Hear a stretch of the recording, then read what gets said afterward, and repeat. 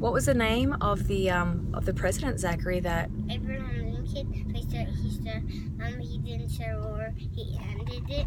yeah, and what did he do that was really important? He gave people freedom. Okay, how did he do that?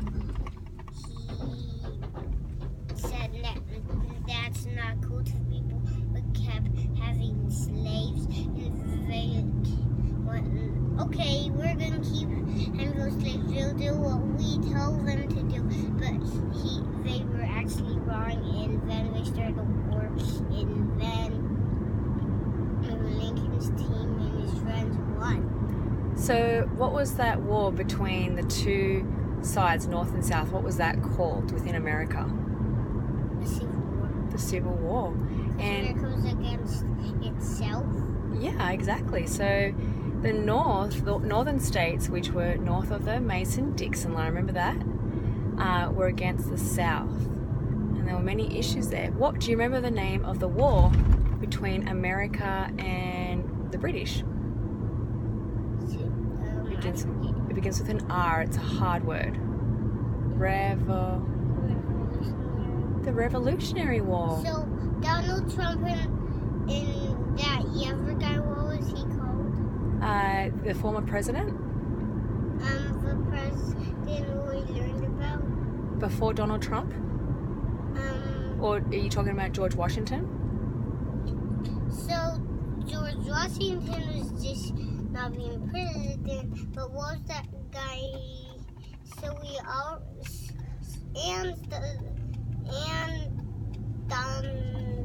Trump did have a hard time, and Hillary Clinton didn't really get to be Well, president, and Bush was left. And what was that? oh my God. What was that guy? President Barack Obama? Is he the former president? Are you talking about him? No, Barack Obama wasn't having some. Which president, Baby Cakes? Was he an old president that's passed on, that's dead, or was he a current president? He was a president. What was that president we just talked about? Oh, Abraham Lincoln? Abraham Lincoln. Oh. He and his team won. His team. The bad guys would start the war. They were the real slaves. But they called the slaves they told to do. Those people, they were not slaves. They just they were being called slaves. But they were, yeah. I am so impressed by your knowledge at age 4, Zachary. So is Miss Becky or Mr. Taven, do they read books about the wars that America had in the history?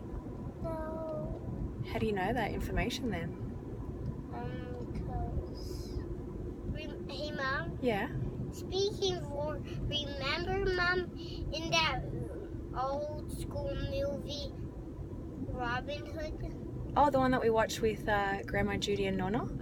Remember Robin Hood shooted that arrow? He shot the arrow. That arrow right at that guy, right in the armor.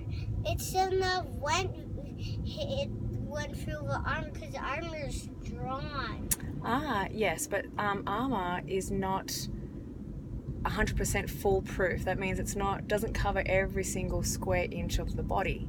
And sometimes, like there's a little, like for example, between the shoulders and the chest plate, or like in the neck area, not so much there, but like or in the groin area, like which is underneath your belly.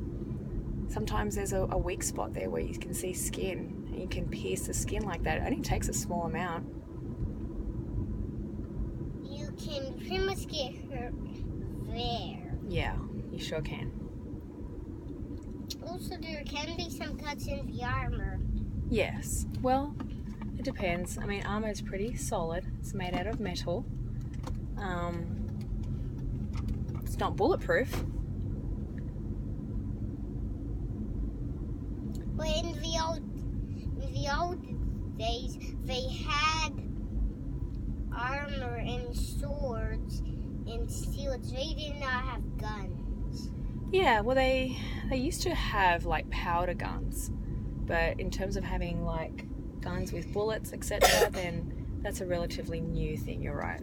So they didn't really have guns with bullets. Well, I'm not exactly sure when they had the powder guns, but those were actually technically guns. I'll have to look that up in Google. But they did have a lot of swords and a lot of shields. Yes. Okay, Zachary, any final words? No, the end. The end.